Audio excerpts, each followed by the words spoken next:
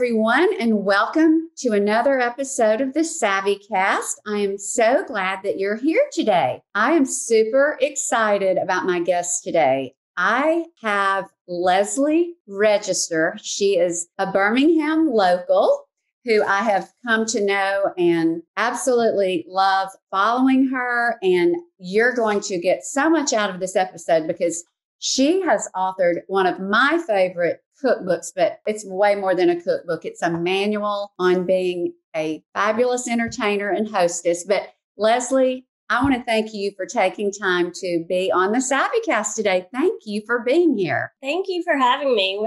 This is such a fun thing to do on a dreary day. Oh, I know. Well, for those of you who may not know, Leslie does live in Birmingham. And Leslie, you worked for how many years at Southern Living? That's, I think, drew me. I was there from 1989 to 1998 as a senior stylist on staff. And then I freelanced for 20-something years after that with all the other publications like Oxmoor House and Cooking Light and all of their, different magazines and special interest publications.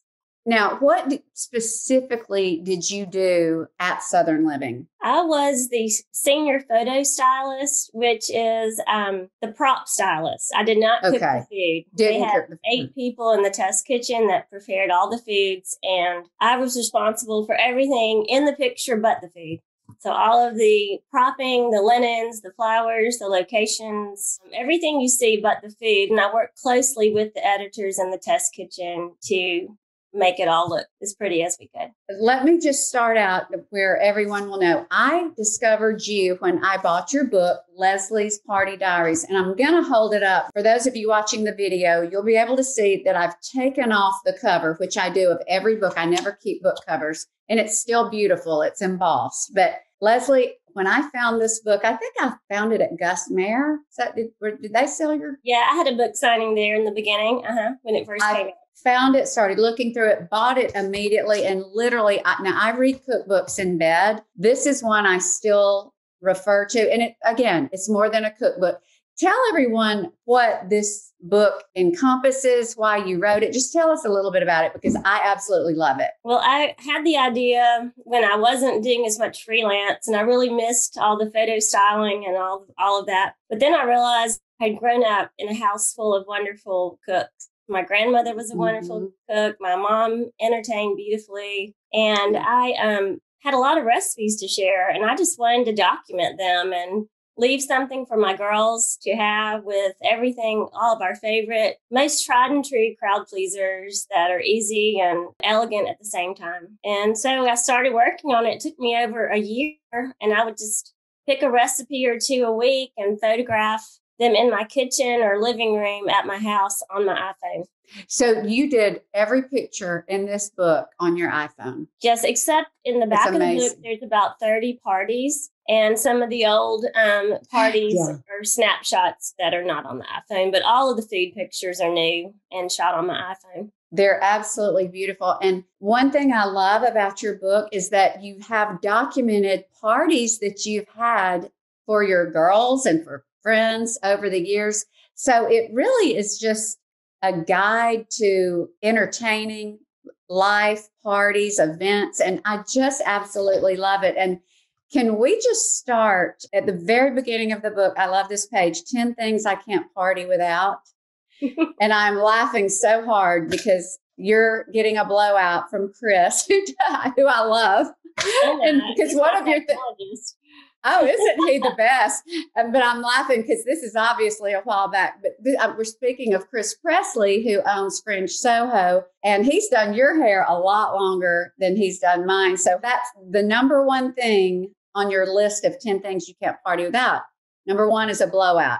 And Leslie, that's one of mine too. I will never have a party where I'm not having my hair done like the day before or the day of. But how long ago was this? Because that picture was probably taken during when I was working on the book about 4 years ago. But in his Fringe older location. Yeah. But I've been going to him for probably 24 or 25 years. He was at A&W, which is next door to the Continental Bakery when I first started going to him. And I think I had not even had Lily yet. So I know she's 23, so Yeah.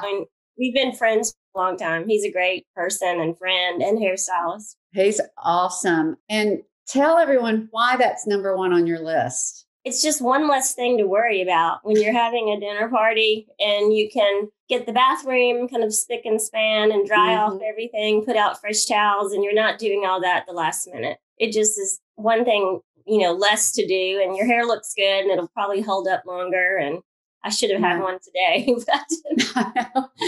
No, well, my hair doesn't do well in this weather. It's not ideal. Yeah, well, no, I'm all about, and not only do I try to get a blowout. Now, I'm not talking about like just when a small group comes over or just friends, but like a big party, like a holiday or a big event. Not only do I get a blowout, I take the dog to get a blowout, to get a groom and a flow. Everybody's got to be clean, and I don't want to have to be doing it. So number two is good wine. How would you define good wine just for a really nice party?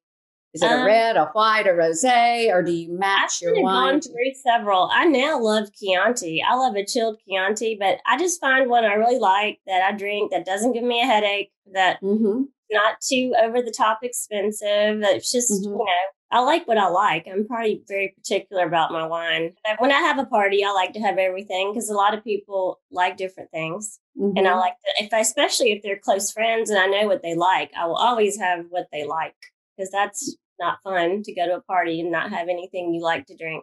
Sure.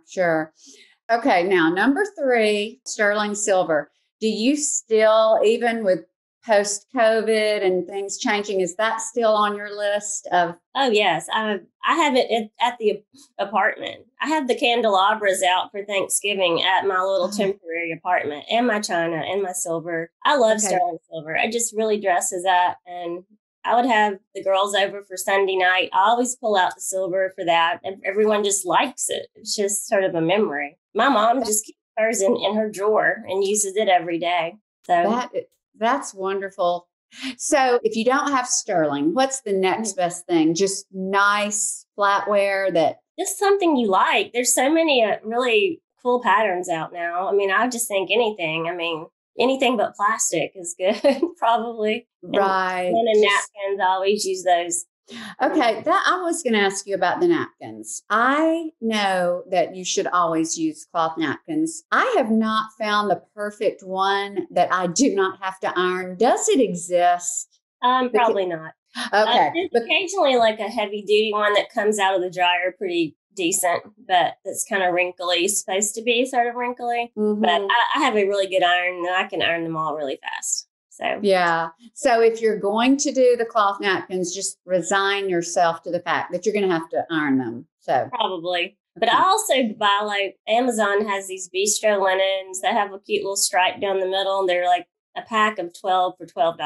I mean, I use those almost every weeknight. Just you're not that worried about them. It's not. Yeah. They're easy to iron too. Right. Do you use napkin holders with your napkins, or do you just fold them? Not every time, no. I have some silver ones, but I don't really have a lot of napkin rings. I just fold them and put them under the silver or to the side or on the plate. Okay. Candles. And I'm a big candle girl. What is your favorite candle, or do you put them everywhere or just in certain places? I like unscented, but I'm going to have them a lot of places, and maybe one pretty candle with the scent that I like. I like those red currant. I don't know. It really brings anything to life. I put it on the coffee table. I like candles everywhere when I have people over. It just livens it up. Okay. Music. How do you determine what music you play? Is it the theme of the party, or do you always just pick whatever strikes your mood? Because that's one thing, Zane, my husband, he says, Jamie, we've got to get some music going in the background. And I don't really think about it, but I know it's important. So what's your guideline for that? I just think anything is good. I really do not like walking in someone's house, especially if you're the first one to arrive and there's silence. It's just awkward. I mean, it makes conversation awkward. I think any background music, it doesn't need to be blaring, but it needs to be heard. And once people get there, you probably don't even hear it much anyway, because people are talking. But anything, I mean, I have some playlist of like 30 songs that I really like. Right. And then you said friends, of course, that's always important. But the last one, and I love this, you said your husband. And I have to say, my husband is a necessity at parties. He always rises to the occasion. So obviously yours does as well. He will mop the floor right before everyone comes. Oh, wow. I mean, the house is already clean, but like the crumbs or whatever, but I like the scent of the lemon, whatever, the lemon pine saw. So right before people come, he'll just do a brush over for me and then get the ice together and just do a last, walk through. So what does John do for you last minute? Pretty much, he goes big. He just goes big or goes home. He'll go get the wine. He loves to run to Costco. He loves a Costco run. I do not like Costco. I love what comes from Costco, but I don't like going to Costco. He can do it in under an hour, like door to door. It's amazing. He's good at all the grilling, and he likes to pick out the meat himself. He won't let me do it. I'm usually the side dish kind of dessert person. So he's a big help. He loves to cook. So he likes to have people over, and he's a huge help. That's awesome. Okay, well, let's talk about some of your recipes. I want to start by asking you, what is your absolute favorite recipe that's in your book? I know you've got, let me preface by saying Leslie's Party Diaries has how many recipes? It's the I think it's about 85. About 85. But then you also have about 80-ish recipes on your blog, and I'll link to all of this in the show notes, but it's Dear Party Diary. Dear Party Diary. My website is lesliespartydiaries.com, where you can order a book, and you can also order a book from dearpartydiary.com, but it was too complicated to mix them at this point with the online shopping and all that. Right. Well, I follow both, and two of my favorite recipes are actually from the Dear Party Diaries. The cranberry salsa. Oh, yeah. Which I absolutely love. And you allowed me to put it on the blog, and Mimi's lasagna. And I just want to touch upon those. But from your cookbook, Leslie's Party Diaries, what's your favorite? Probably the LA gumbo or the bolognese sauce. Those two are really popular, and I use those a ton when I entertain. It's just can be made ahead, and you can enjoy your company, and everyone seems to like those two and ask for them over and over again. I was just looking at both of those before we jumped on. The gumbo looks amazing, and it looks fairly simple for a gumbo. Did you create that recipe, or what? It looks fabulous. I adapted a recipe from a Southern Living employee that was from Lafayette, Louisiana, and I added the crab meat and the shrimp. Hers was only chicken and sausage. And hers had water and no chicken broth, and I've kind of just changed it up a little bit, but it's based on a traditional chicken and sausage gumbo. Well, I am planning to make that for sure. Okay, and then the other, tell us about the bolognese. I saw that as well, and I believe you said in your caption that might be your choice for your last meal, the bolognese. I love pasta and I love pizza. Those are probably my two favorite things. I just love pasta, and I think it's just satisfying and it's easy. You can make it in one pot. I'm not a big baker, so I love anything in a soup pot, like a Dutch oven. I love making anything in one pot. I think everybody likes it. It's filling, it keeps, it almost gets better after a day or two. So it's something you can make in advance. Can you just clarify for the listeners how bolognese is different from, say, spaghetti sauce with meat, or it has carrots in it, like chopped up, celery and onions, the three of those. It's got a little tomato paste. It's got wine. And the reason I was asking you, because yours looked fabulous, and I know it is fabulous. I made bolognese last week, and Zane, he said, this tastes different from your spaghetti sauce, because that's what he loves and expects. And I assumed that it was just the fact that it had the milk and it did have the carrots and all of that. But I thought it was great. Do you think some people just don't like that? Because it does have a different flavor. I don't really know how to describe it. It's got 3 different meats in it, not just ground beef. It's got the pancetta and the ground pork and the ground beef in my recipe. So that gives it a little different taste in the wine, and it's just not as tomatoey, probably, maybe. vegetable-y. Okay, I'm going to try yours because I did not have the pork or the pancetta. I just had the ground beef. So that is probably, and it did have the a lot of wine. flavor. It's got a lot of flavor to it, but it's different. I mean, you have to like bolognese probably, but most people do. Okay, well, I just wanted, to ask you a few things about being a good hostess, whether it's a large scale party or just a small gathering of friends or a small group. What are some things that we can all do to just be a good hostess? Well, go the extra mile. I mean, I don't like to skimp when I'm having people over. I like to make them feel special, do place cards, do a specialty drink at the door. I just don't want it to look last minute. I want it to look intentional, and I want them to leave with a memory or a party favor or just something to talk about. If they have something to talk about the next day, then I've succeeded. So give me an example of, let's say we're having a holiday party. What would a party favor be? Like, I've done ornaments at the door. I've done some specialty cookies, wrapped up by the door. The last holiday party I had was probably the last party I've had since, COVID hit. We had a Christmas party, and we had let all the kids invite their friends, and we had a few friends, but it was mostly our children. And we had a DJ. We had Mark Lindsay from WZZK, and oh my goodness, he was incredible. He lit up the house with lights. It was the most fun party I've ever had in my life. And people were in karaoke. It was a blast. So it was before you moved out of your yes, home. It was before we moved, and we had cups all printed up. We called it Club 208. And so those were party favorites too. I usually do a cup or something for people to take home. Okay, that's fun. And you know what? I think during this time, I mean, we're in hard times right now. So I think thinking of ways to have fun with your people, with your friends, I think that's so important. And I love that idea. Now, you're in transition. Y'all are. Yeah, it doesn't take much space to have a DJ. He's tiny compared to like a band or something.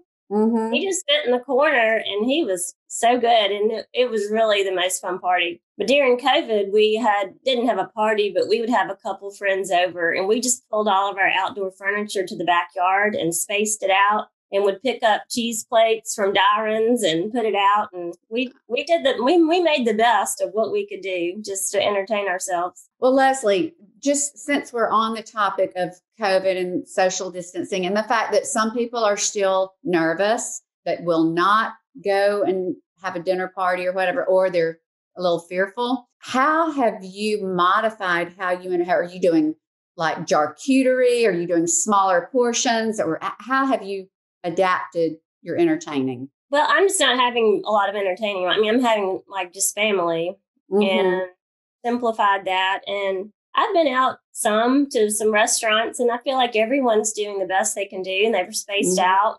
And I want to support local restaurants because I want them to be around when this is over. So John and I love to go out. That usually inspires me to cook. I saw something very unusual last weekend in Naples, Florida. This is a great tip. They had a buffet, and they have the glove machine, and you wave your hand over it, and it makes this little plastic glove expand well enough for your hand to go in. Then you served her like off the buffet with the plastic glove on. I was like, that's pretty ingenious. That is okay. Now I'm all about gloves. Anyone who's following me, you might have one of these in your kitchen. Oh my God! It didn't take up that much space. You just wave your hand over the motion sensor, and it had a stack of them on there, they're clear. It was pretty cool. Oh my stars! You need to Google the glove machine after this. Oh, listen! I love my gloves. In fact, I've got about probably 10 boxes left, boxes of 100. When COVID hit, I was so afraid. I went to Publix one time, and they were out of gloves, so I panicked. So I went on, I believe it was the warehouse, restaurantwarehouse.com or one of those. And I ordered like 3 huge boxes of 100 gloves. So I'm set for life if you need gloves. But, that leads me to in COVID, the things we did. You were looking for yeast. Do you remember that? Impossible. I was just wanting to make bread because I had all this time on my hands. And then, so I happened to find some, and you mailed it to me. That was so cool. Well, I've made focaccia bread. We made, my daughters and I made several different yeast breads because we were just wanting to do something that took all day. It was fun. Yeah. Well, that focaccia bread, I really wish that you would have a cooking class on how to make that. That bread is beautiful. And I believe you said it was easy when I saw it on the It was so Instagram. easy. I had never made it in my life. That was the first time. It was really easy. My daughter and I made it together, and so satisfying punching your finger down to get the little holes that actually worked. It was fun.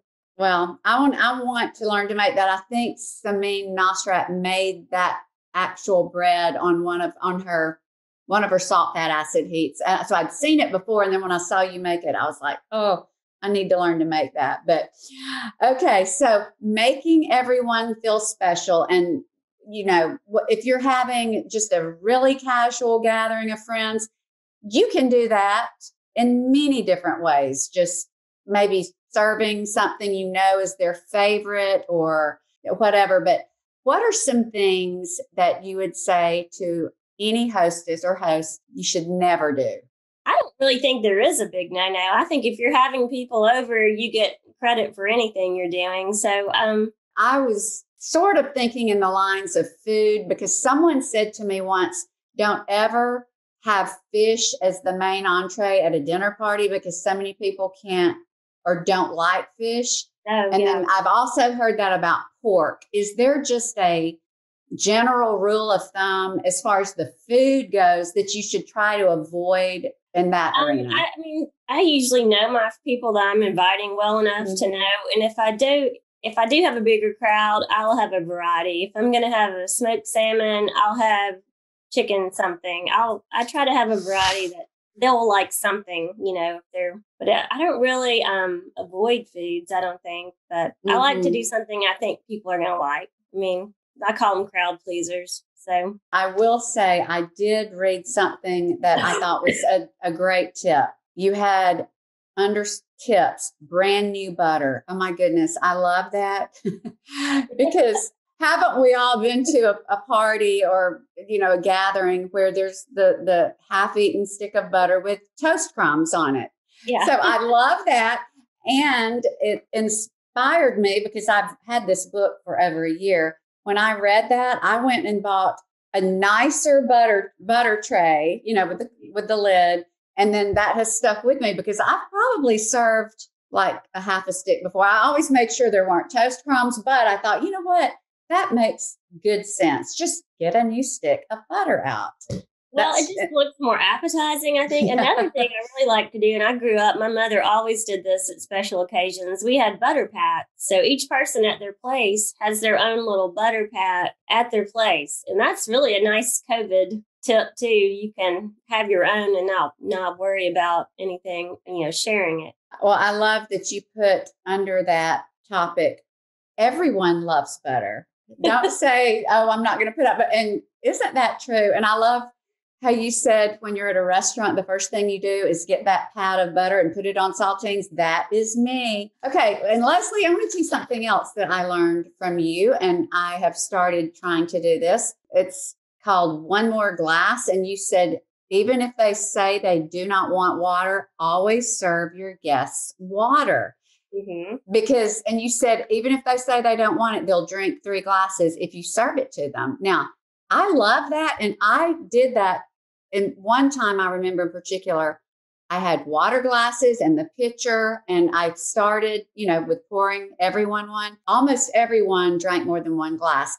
Where did you get that? Because that's something I never would have thought about. My mother did not serve a meal without water on the table, no matter what else you were drinking. We always had a water glass. I just grew up that way. And it's kind of like Thanksgiving at my parents' house. It's someone's job to fill the pitcher, go fill the water glasses. I mean, that was just something we always did. But it's nice to have one that will go in the dishwasher so you can just load them up really quick and don't do a tall stem or something. That's a pain to wash. So you just do normal, medium-sized glasses and get a couple big bottles of like Fiji water or something, get them chilled in the refrigerator. If you do that, you can skip the ice. That's a time saver because people like that water. It's cold and doesn't even need ice. It's kind of European. Do you serve it from the Fiji container? I'll just pour it right before we sit down, out of that and leave it on the table. Or if it's a pretty bottle, it's kind of a nice touch on the table. Feels like you're at a restaurant. Okay, now I have a question. Do you serve ice in the water, or do you just serve chilled water? If it's tap water, I would serve ice, meaning just out of the tap. But you can also put tap water in a little carafe in the refrigerator, like in advance, and that works as well as like a bottled water too. Another thing that you mentioned that helped me, and I totally agree with, and I think it will help the listeners, is the salt and pepper. And even when I forget, and I don't, because I now try to collect, if I see a salt and pepper shaker that I like, I will buy it every time, because I don't think you can have too many. No. If you entertain at all, anytime I don't have them out, by the time any of my gatherings start, somebody is in the kitchen asking for the salt and pepper. Yeah, it's kind of hard to refill and do all that when you're about to eat dinner. So I like to have it, and I don't like to have to ask for it when I go out either. I like it to be there. So your tip was have them available and have them full before a party. That's just a great practical tip. I like to get anything like that done out of the way, because it's just kind of a hectic thing to be doing when your meat's coming out and your side dishes and the bread, and just check all that off the list ahead of time. Right. Okay. Let's talk about just a few of your favorite recipes. If you had to tell someone you're going to have a party and you want a crowd-pleasing dish, make this, what would it be? Something that anyone could make that doesn't require a grill, that they could just make in their kitchen. I mean, I think most people really like risotto. There's a tomato basil risotto in my cookbook that's so easy, and it's great to do during the summer when the tomatoes are so good and you've got basil in the garden. Mm-hmm. That's like a great thing to do for a crowd. The horseradish twice baked potatoes can be made in advance and frozen, and they're great with a steak. And we make those all the time for friends. And are they basically, in fact, I'm going to make those. Are they basically like a twice baked potato? But it is. It's a little smaller because you cut the potato in half instead of using the whole skin of one potato to fill. Mm-hmm. So it makes a lot, and it's just the perfect bite. You refill them with the horseradish and potato sour cream mixture, and you can freeze them or you can bake them right then, and it goes great with the steak. Now, I will tell you one of your recipes. It's not in the cookbook. It's on your site, and I'll link to it. It's actually on my website. You let me put your beautiful pictures with the recipe on the blog, Mimi's Famous Lasagna. Leslie, that is a really good dish. It should have been in the cookbook. I don't know why I didn't put it in the cookbook. I was thinking it wasn't going to photograph that pretty, and it was going to, was going to be hard to work with. But we grew up having that, and we still have it. We take it to Kentucky all the time. My mom has it. It feeds so many. It's amazing how much it makes. It's like so few ingredients to serve that much. Well, it's lasagna, but it has egg noodles, and that I love that. It's lighter than lasagna. Mm-hmm. It's easier to make and eat. So much easier, but it's every bit as flavorful. I mean, we served that at a small group once, which a small group of about 20 people. Literally, I doubled it. There was not one bite left, not one. And I thought, okay, this will be on my list of crowd-pleasing dishes, because it's easy and it's delicious. So what else? Any other recipe that is in your cookbook? Now, I love the beef tenderloin recipe. I want to try that, but that's one of John's. He's like a master at that. It turns out perfectly every time. He always handles that dish. Another thing, this is a little more trouble, but it is the most popular thing I probably do when I have people over, is making homemade pasta. It is such a treat. Ooh. And it gives people something to do and watch. It's really easy. And I have a new recipe that I've been using that was in Mimi Thorson's new cookbook. And it really is easy to roll out. It turns out well. And I have my little portable pasta machine here in the apartment. So now I'm impressed. I have heard that it's easy to make, but for some reason, 2 ingredients. Her recipe has 2 ingredients. It's like 4 eggs and 3 1/3 cups flour. and that's it. So you mix it up, and then you roll it out, and I have an Atlas like pasta. Just it clamps onto the counter, and you just roll it out and cut it into fettuccine or angel hair. It's easy. So is the difference in when you make it homemade versus, let's say, the Checo? or yeah, I like that. That's my favorite kind, though, in the box. Yes. Is it really vast? Is the difference just amazing? It's just more tender. I feel like it's healthier. You think of all the protein and the eggs. Okay. What is your favorite easy weeknight meal? Just with you and John, y'all are in the transition. You're in an apartment. Do you have one meal that you make more than anything else during the week?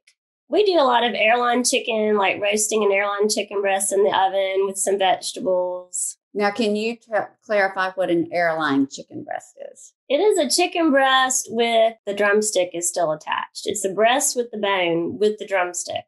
So I can only find them at the Piggly and Crestline now. I don't know where all they have them, but they don't have them at Greenwise, which I wish they'd get them at Greenwise. What's the significance? Because I don't ever see them on my side of town, really.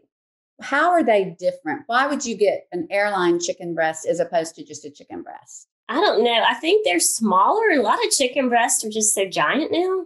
They're just like too big for me. I really use chicken tenders most of the time anyway. If I'm using it to go in something, I just feel like they're more tender than the chicken breasts have gotten really, really big. So you just do an airline chicken breast. How do you cook it and what do you put with it? I might just roast it in like a Le Creuset with some carrots and onions, or sometimes we do like a seared pork chop with a salad and some easy vegetable Brussels, or we try to eat light during the week. We go out a lot. I mean, we cook 2 or 3 nights a week and the rest we go out. I do want to ask you, because you're definitely a foodie and you're here in Birmingham. Give us some of your favorite places to eat, and what do you get when you go? Do you get the same thing every time? Well, okay, I would say right now, at the moment, my favorite restaurant to go to for the whole package, the dining, food, the everything, would be Helen down on 2nd Avenue North. I've heard. Have you been? I've heard, and no, I have not. I've heard raves. How long has it been open? I think September. And this is embarrassing to say, but we went the other night and they brought us a glass of champagne when we sat down. We're like, we didn't order this. And they said, well, this is your 10th visit. Oh, my God. Okay. Now, is this Chris Hastings? Who's the chef? No, this is from the chef from Springhouse that came and opened the restaurant from down at the lake. We really enjoyed just the whole package, the whole dining. And it's cold right now to me, and I want to be inside eating. But there's so many good restaurants in town now. But that whole street, 2nd Avenue North, we went to another fun place the other night. It's a little wine bar called Avini. It's next door to William McClure's art studio. And it's opened by Gray, who was the manager at Bottega, and Ashley, who managed Fon Fon, and they're engaged. And they've opened this wine bar, and they have light bites. They're open from 12 to 12 every day. So you can kind of go there before or after. Like you're going to El Barrio, you're going across the street is Boca, which is the man who owns, Bistro 218. It's his other restaurant, Italian. It's really good. I just feel like 2nd Avenue North is really fun now. If I'm not mistaken, Zane's firm just got they bought a building, and that their whole firm is there. And I want to say, I think he said they're right by Boca. So I think they're on that street. Oh. So I'm so glad to hear, because he doesn't really know all the different places. Yeah, well, you can go to Avini and get like a charcuterie. You can get lunch. They're doing salads. They don't have a full kitchen, which is how they were able to open. But it is a beautiful spot you can buy wine off the shelf, like retail, or they have a full bar too. So it's not just wine, but it's a great spot before or after dinner. We really enjoyed that the other night.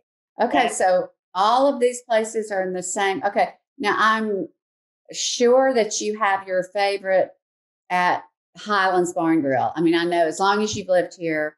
I love it. I miss it so much. I grew up. Are they still not open again? Well, Fon Fon is open in the patio, in Bottega Cafe, or I think they're just like all of Bottega's on the patio. So it's kind of a mixture of their cafe and their restaurant menu. But they Highlands, anything indoors. Okay, I did not know Which that. they have heaters, and if it's not too cold, it's great. I just think when these last cool snap, I get cold sitting out. Well, I've just loved getting to hear about some of your favorites, whether it's your food or the restaurants, and all of your tips. So can you just tell everyone how to follow you, find your recipes, and just follow you on Instagram? Okay, well, I'm doing most of my posting right now on Instagram, and it's Leslie's Party Diaries. And it's Leslies. Yeah, Party, and then Diaries, Diaries.com.